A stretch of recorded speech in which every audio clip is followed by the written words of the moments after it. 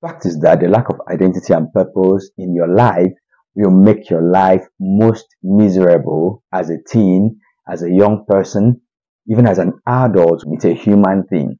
In today's video, I want to speak about identity and purpose, and this is the continuation of the series that I tag Teen Struggles. Welcome back to my YouTube channel, and welcome if this is your first time watching. I am Owe Mekban. I would like you to subscribe to this channel if you have not yet subscribed. So let's get right into it. The first thing I want to talk about is identity formation. Every human being growing up grapples with the issues of identity.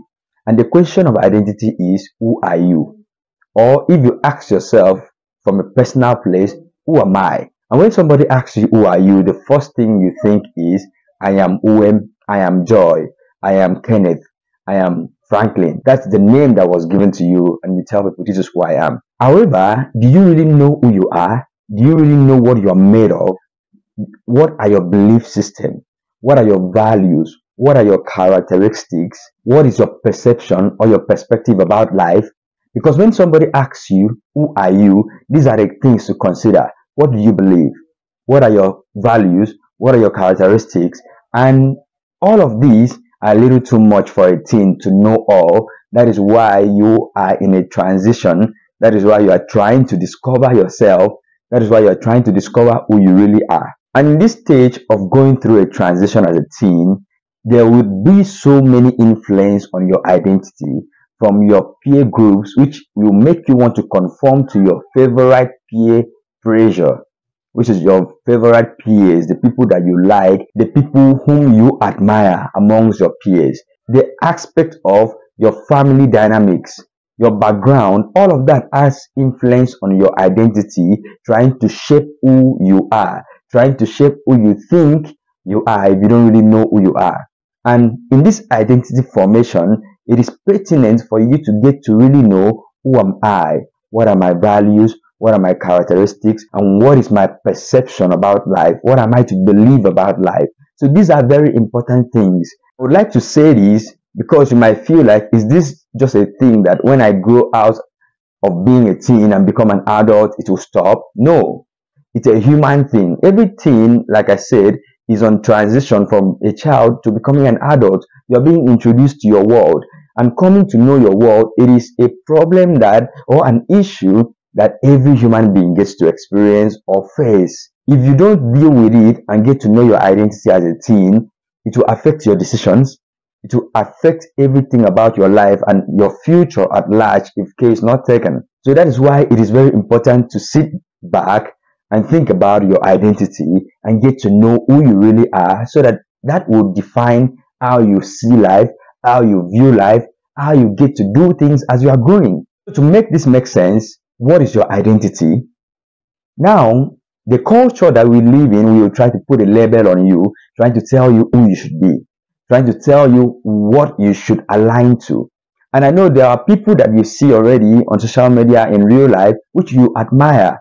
And the truth is, it is okay to admire people. It is okay to see good things that people do and like and want to learn that. The one thing I would advise you not to do is not to copy anybody. Do not copy. Instead of copying, learn. There are two different things. There's a difference between learning something and copying something. Copying something means you are just duplicating exactly the same thing. And as a human being, you are not exactly the same as another person. You have your own uniqueness. As much as there are similarities amongst us as humans in behavior and all those things, which you could talk about the star signs. I'm a Gemini or Gemini, how do you call it? Or you're a Capio, whatever it is. Those things could look real to you at the moment because there are similarities of those descriptions to your characteristics as a human being. But that does not mean they define you totally. Neither does it mean you should stock your mind and take that as your definition. Because that would be like you are just copying, oh, since Gemini, social people, they are like this, so that is who I am. No, it is not everybody that were born in that period of the year that are social. It just happens to be that majority of them are. So what am I trying to say? Whatever label the culture tries to put on you, you should learn not to accept labels. And I know this is your formative years as a teen or as a young person watching, and it could feel like these labels looks good because there are some labels that actually look good. Like the label the culture is trying to portray on the media that looks good of what a teen should do and what a teen should not do. The freedom to have sex and explore and do all those things. And then they act this thing in shows and movies and they portray these true ideas. And what is happening?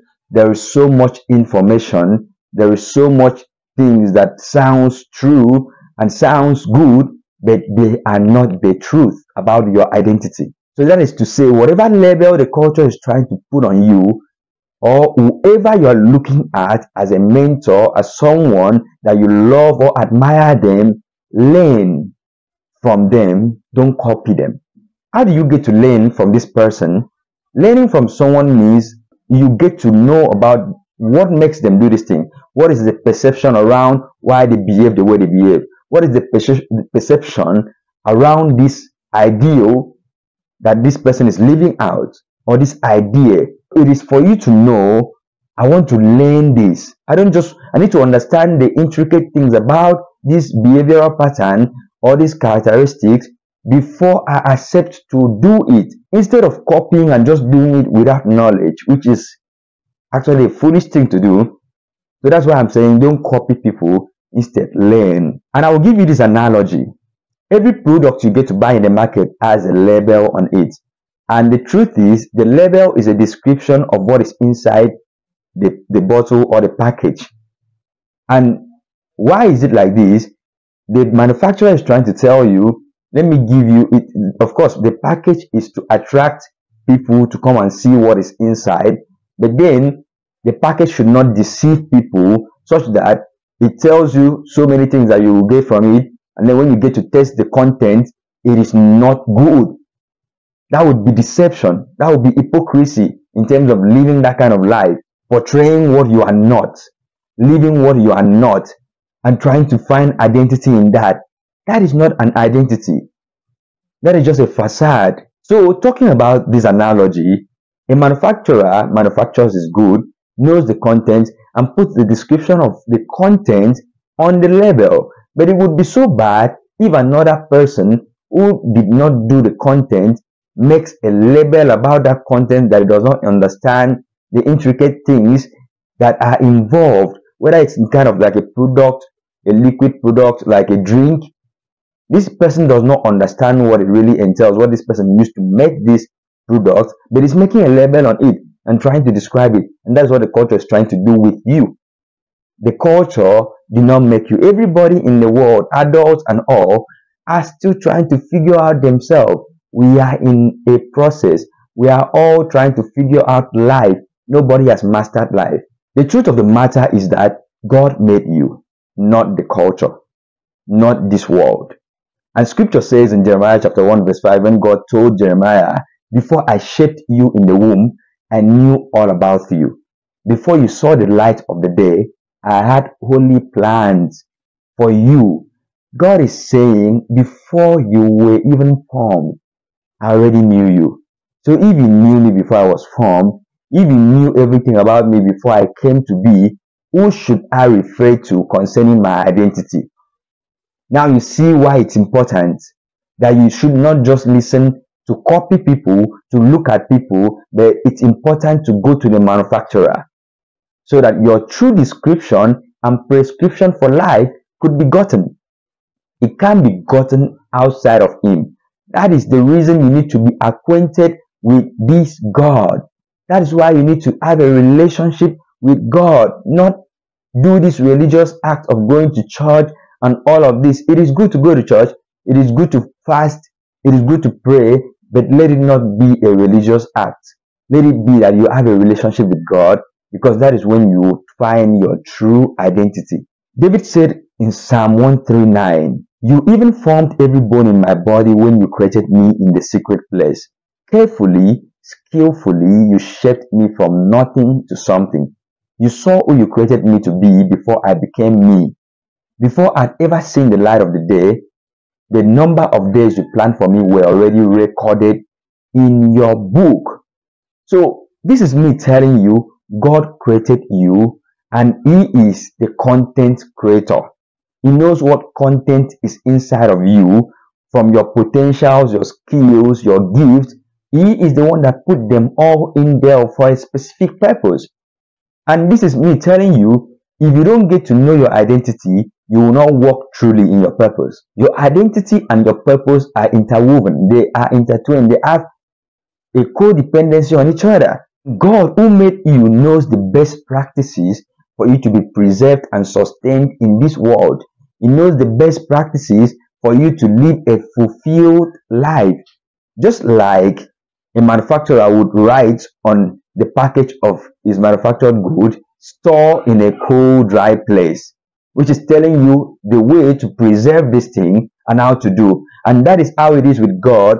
All of God's commands concerning your life or for your life is for your good. Of his precepts and his word to you is to keep you in the right track, to give you the right values, to give you the right attributes, to give you the right virtues to carry. Now let's go to the next point under this identity formation, the search for validation. In finding identity, a lot of people are in search for validation, for acceptance, for approval, for affirmation from people. And that is why we tend to believe that I need to do something to be accepted.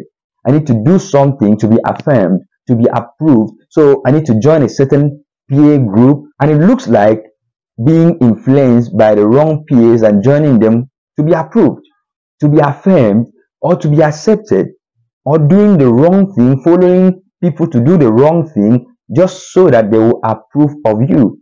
And all of those things, seeking validation. And I know these are mindsets that are built in through our living as children growing up. I would say this in the area of academics. There is so much academic pressure that there are some things that have been passed down as a mindset through our academics, because you feel like you have to get high grades and do well in school, which is an institution, for you to be able to be a bright person in life. I'm careful to say this. It is not everybody that will be bright in school, in academics. It is not everybody that would be perfect or become the first in academics. That is why everybody cannot take first. And based on this, we try to define people, which is teachers and parents, try to define their children through their academic grades. It is good to get good academic grades. It is good to do well in school. It is a pride to parents. But then, that should not be a thing that a child is being bashed and condemned for not doing so well. That should be a thing to discover who are they, validate them. Because they don't need to do anything to be who they were made to be, to have their identity. But when you start criticizing and destroying them, their reputation, you make them not even be able to find who they are. Because it might be in your experience, you're trying to perform well in school so that your parents will validate and approve of you. Because maybe they have said, oh, you want a bicycle, you want a ball, you want to get this. When you take the first position in school, I'm going to buy that for you. And they start putting, this becomes a mindset, because they start putting things on pedestal. When you get this, I will do this for you. And you could come to life thinking that that is how God sees you, because you feel like you need to do a certain thing for you to be accepted. Generally, horizontally in the world, people want you to do things so that they can celebrate you. But God doesn't wait for you to do things before He celebrates you, because He sees who you are from within. He sees through everything. He knew you before He made you. And He's the only one you should confer to when it comes to your approval and validation. He is the only one you should confer to when it comes to your affirmation in life and acceptance. Because if you want people to accept you, if you are looking out to this world to be accepted, you will be disappointed. Because the moment they accept you, one moment they clap for you, one moment they validate you, the next moment you make a mistake, they will throw you away. That is why in ignorance, a lot of young people try to seek fame on social media, try to get a certain number of followers, do whatever they want to do, whether it's twerk online and do all sort of things to buy followers, just to have an identity, because it is a search for validation. It is a search for identity. Posting a picture, is a certain picture, to grab attention and traction so that people will like and comment, oh, beautiful, oh, you look good. All those compliments are good, but compliments should not become validation to you. So all of this is saying, once you find your true identity, you will not be looking for validation, acceptance, affirmation, and approval from people. Instead, you know where to find your validation, which is through God. Now, in my experience going through school, I had the privilege of being at the top of the class in my secondary education, and it was a thing that the day I took sixth position, the way my teacher spoke to me got me feeling so bad about myself. I felt so bad that at some point, yeah, I'm kind of like not careless, but sometimes I might play a little bit. So when I considered, what about the person that took the last position in class? Did they die? Then me, I only took six. I've been taking first. I found my own way of brushing it off. But did it mean that mindset was not there? It has fixated a mindset in me. I have to perform well to be accepted. I have to perform well. I have to not make any mistake. But in life, you make a mistake, and it is just that everybody does not come out and tell other people their mistakes. That is why it feels like they never make any mistake. Parents don't tell their children their mistake. That is why it feels like they have been perfect all their life. And now the children feel like they are the imperfect ones and something is wrong with them. Nothing is wrong with you. I want you to hear me say this. Nothing is wrong with you. You are good. God made you good. He saw you were good before he brought you forth. He knows you by name. Now I would like you to learn from Jesus, because when Jesus came to earth, he was portraying the picture of being the true man. And the scripture says that after he was baptized, the Holy Spirit descended on him like a dove. Let me read that scripture. And a voice from heaven said, "This is my son, whom I love. With him I am well pleased." Now note that Jesus did not do a single miracle before now. And the Father approved of him, validated him, accepted him. This is the picture I want you to get. You are already accepted by God. You're already validated by God. You're already affirmed by God. You're already approved by him. And he's the only one you need his approval. Coming to your world, they're going to tell you you're a small boy. If you're a big guy, you'll be smoking. You'll be taking weed with us. You'll be sleeping around. You're a boy, that's why you're not sleeping around. No, you're not a boy because you're not sleeping around. You're not a boy because you've not had sex. You're actually a real man, because the picture of a real man is a disciplined man. Is a man that has self-control. Is a man that doesn't want to sell himself cheap like a piece of bread. They could tell you are not a real woman because you've not had sex yet. You're still a virgin. Why should you be? Oh, they're going to tell you things. The culture is counter the word. Oh, you don't have a boyfriend. You're missing out. Oh, you don't have this. You don't have that. And then you tend to feel to yourself, I need to become famous. I need to become rich. I need to look a certain way for me to be accepted. I need to be a certain way for people to see me. No, you don't need any of that. Do you really need the approval? No, you have God's approval. That doesn't mean you don't live right with people. That doesn't mean you don't have integrity and reputation. All you need is, once you know your true identity, you can have integrity. You have good reputation. You are God's beloved son and daughter. And do not miss this. Do not forget this. Keep this in your heart. The quest for purpose. The quest for purpose is something that everybody yearns to know. Every human being. And then you are at the height of it being a teen, because you are just coming up to discover your world. You're just coming up to discover life. Now you're asking yourself, what is my purpose? What am I supposed to do? Now you grow up and people kept telling you, oh, who do you want to become in the future? And you'd be like, I want to become a pilot. I want to become a doctor. I want to become this. I want to become that. But I'll tell you, that is choosing a career path. That is not a purpose. The fact that you told yourself that's what you want to become doesn't mean that that is your purpose. You could have inclinations and reasons why you want to become that, or maybe your parents push you into some of those areas, or have those professional courses, doctor, lawyer, whatever. But all you need to know that your purpose is not tied to a job. Your purpose is not tied to a career. Your purpose is something that God had designed and planned for you to do in life, such that you could be fulfilled. And then Let me not be vague about this. The scripture says that the whole duty of man is to fear God and keep his commandments. So the true purpose of man in life is actually to reverence God, which is worship God, fear God. And the best way for you to reverence and worship God is for you to live in purpose, which is use all the gifts that he has put inside of you, all the talent that he has put inside of you, and be of good to your world, be of value to your world, impact people. One of the commandments of God that you are supposed to keep is love your neighbor as you do yourself. So when you are of value to your neighbor through your gift, through your talent, through whatever means or whatever you have, you are fulfilling purpose because you are reverencing God, you're honoring God by being of good to your neighbor, to another person, by treating people right, by honoring people, by being a blessing. You are working in purpose.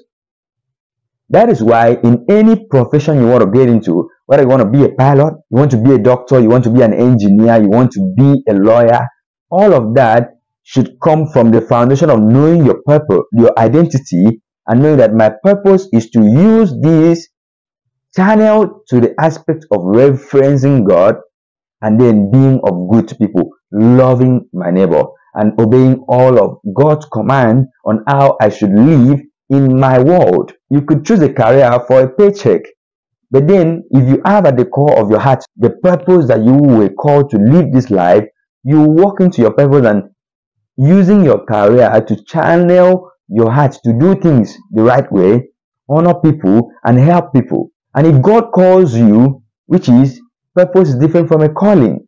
If God calls you to become, maybe go to ministry, prison ministry, preaching, or whatsoever ministry, that is God's calling on your life. You should embrace it. If God calls you to a certain place, maybe even to become a civil servant, God can call people to become a civil servant, but He needs you to have your purpose in mind. When God says, I have a plan for you, you should know His plans for you. He made you. You know, I went to ChatGPT and asked ChatGPT, what is the purpose of a car? What is the purpose of a motorcycle? What is the purpose of a bicycle? And it gave me the purposes of those things. Now, who told the purpose of these things? It was the manufacturer. When the person was making it, he had the purpose in mind that this car is to help people for personal transportation. This motorcycle is to help people for personal transportation. This bicycle is to help for personal transportation. Though there are other uses, people use it now for sports, they use it for recreational activities and all of that. But the primary purpose is for personal transportation. Now, there are so many different ways to function in your purpose of fearing God, which is reverencing God and keeping His commandments. There are so many ways. If God calls you and gives you a voice, which is your gift and your potential, is the package that you come through in expressing those purposes that God has placed in you. If God has given you the gift of songwriting and you write songs that inspires people, that helps people, makes people dance, makes people feel good, you are working in purpose in that area. And it's just for you to know you should honor God through those means. If God calls you to singing and He gives you a voice, you use it to honor Him and bless people, because there are voices you would hear and it gives you chills and goosebumps and it calms you, and it is a gift of God. If God calls you to creativity, to making technology, and it's being of help to people, then go ahead and do it. Whichever line God is calling you to, He wants you to know you should have your purpose in mind, which is it's to reverence God and keep His commandments. And I need you to notice that personal achievement is different from purpose. Whatever you would achieve to buy the car and build the house and do all you can do, those are your personal achievements.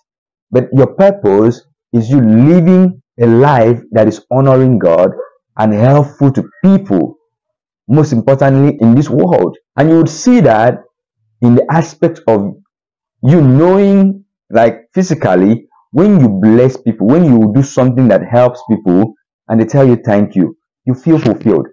There's a sense of fulfillment you feel. When you do something that you know genuinely, you did it and you make people happy, you feel this sense of fulfillment inside of you. That is telling you you've worked in purpose. Somebody was sad and you went up to them, you lighten up their mood. You've walked in purpose. Somebody was in a downward place, getting depressed and all of that, and you as a therapist, you are able to lift them from a place of depression to a place of coming back to life. You have walked in purpose. You've kept God's command. You've reverenced God. That's what He called you to. You are in your office.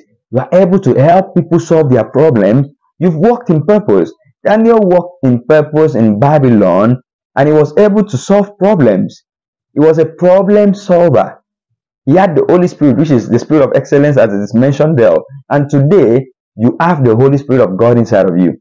You can walk in purpose. You just need to know that whatever you get to touch to do, you should do it with a sense of purpose in mind. Scripture says in Ephesians 2 verse 10, "For we are God's masterpiece. He has created us anew in Christ Jesus, so we can do the good things He planned for us long ago." That is all that matters. God has called us to do things. Like He said to Jeremiah, "I have ordained you, I have appointed you from the womb to be a prophet." So in this area, you need to come to a place of getting acquainted with God, with your identity in Him. That is how your purpose will be revealed. By the time you get to God and know your identity, you know your prescription for life. You get to know, this is where I'm supposed to go into. This is the line I'm supposed to go into. This is the line of ministry I'm supposed to walk into. Like, I wasn't always aware of the fact that I need to create content. Neither was I aware of the fact that I have communication skills. But I knew that I used to talk a lot, and I loved good conversations. And then I knew that because I would always have an opinion to share when people are talking, when we are talking in groups. So God put this gift in me, but it would have been abused if I just used it to talk anyhow. Because I would be able to, study and get information, and I would just talk anyhow, be a talkative or gossip. Because some people have communication skills, and then they are gossipers. Because the devil always tries to pervert what God has put inside of you. Some people have attraction, like the skill of bringing people together, and it could be portrayed in the form of they attract people. They have an attractive life. People come to them. Maybe as a woman, you're beautiful, and your attraction draws people to you. But if you don't build value in you and sharpen your skills, so that if it draws men to you, what are you doing with that opportunity? It's an opportunity. What are you doing with it? Oh, it's an opportunity to get money for you. It's an opportunity to sleep with them. Oh, because you're a fine girl. No, that's not it. You're a fine girl, and God made you to be that beautiful so that you can draw them in, and maybe you have something of value that He put in you, which you only need to discover so that you can start walking in purpose. When they come to you and you show them how to treat a woman, you teach them that you don't treat a woman like an object. Yeah, I know I'm beautiful. You look at my beauty and I'm good looking, but you don't treat women like objects. You could be the one to teach them. And whichever line of purpose that God has put in you, you just need to discover it and walk in it. Sharpen your skills, sharpen your talents, and walk in your purpose. And I hope this video is beneficial to you. I hope you pick something valuable from it. Let me know in the comment section the things you picked from it. When you like this video, you are helping this video spread to other people to watch, and you are helping this channel to grow. So do well to give this video a thumbs up and share this video to other people. Do not forget to subscribe if you haven't yet. Stay blessed. See you in my next YouTube video. Bye bye.